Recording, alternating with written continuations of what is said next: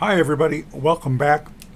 So today my goal is just a quick video to show the final end of my watch stand and box and display box stand, whatever you want to call it, design. As we left off last time, I had this design made. This was based off of this I found on Thingiverse, but except instead of teeth and no limit, I've got tab and slot to limit it and a spring that actually pushes it outward. The thing that was wrong with this is apparently obvious, is I'm thinking about using the box as a stand, so I didn't need all this height here. So my goal was to shorten this, and I also had a problem that I could not find this spring again. I could find the exact, almost the exact same one, same length, same wire gauge, but it was slightly smaller in diameter, so I narrowed these pins down, and then I made this one, and it has the narrower pins and the lower height, still works the same, and then I made one even slightly lower than that to account for the thickness of some of these silicone watch bands. And then my next goal was box. This is done now. My next goal was box, and before I took to designing my own box, I thought, you know what, let's go to Thingiverse and see what we can find. And I found this, and I think this is just a really cool little box. A lot of credit to the guy who designed it, and I'll put a link to the original and to the original this in the sections below because they do deserve credit for their work. I'm starting to think I should make a series of videos on cool things I found and printed off Thingiverse, because you'll see something really cool that's been on there for a year and it has like 4 makes, and that's a shame, because some of these people are talented and obviously put a lot of time in this. This box I like because it prints assembled, which isn't, I've seen hinged boxes that print assembled before. It's nothing that unusual. But this one prints with no support. As long as this distance here and this distance here are the same, your lid will come down and be even with the bottom, and then it will print with no support, and you just kind of slide your knife in between the lid and the box and kind of tweak it and it'll pop right loose. Now your printer has to be reasonably well adjusted, but I mean, I haven't really adjusted my older Ender 3 for quite a while, and it's printing it without a problem. It also has a little, if you can see it, a little dimple right here and a little, for want of a better term, a little tit right here, so you get this snap action as it opens and closes, and I like that. These print really quick. It's a really great little design. Plus he provided his 3D file with it. He provided a FreeCAD file with it. Now I don't use FreeCAD and I didn't want to learn it, but I could export into, FreeCAD would export into a file that would then let me import into Fusion 360. I don't have the design history, but it's still a lot easier to do than trying to work with an STL. So this was my first attempt to make it bigger.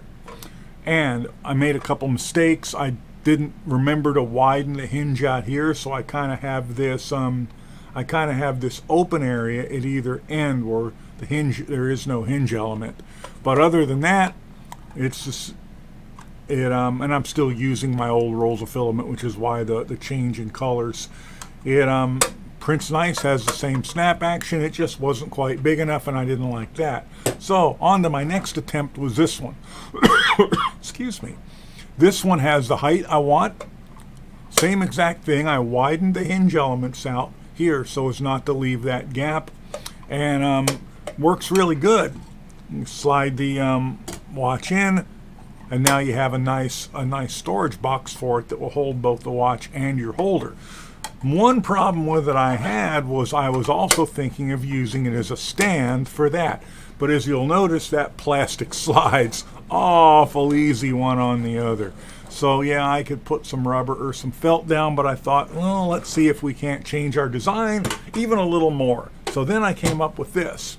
This has you can see it in there. It's not the best color for showing that. It has a 1 millimeter deep depression inset in the lid, and I wasn't sure how that was going to print, but it printed pretty good. So now when you set that on there, and the inset is, I think I made it a 0.5 millimeter around bigger than the base of this, that sits in there perfect, and now you can move it around without that sliding off. So now you have a box that you can use for storage, and you can also use the box as a stand, a display stand, when you take it out. And that's basically it for this project.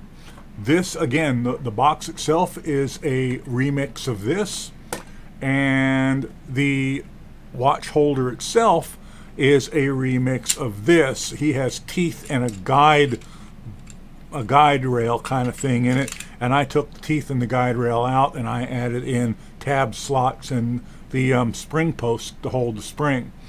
But I will give them credit where credit is due. Links to the originals will be below.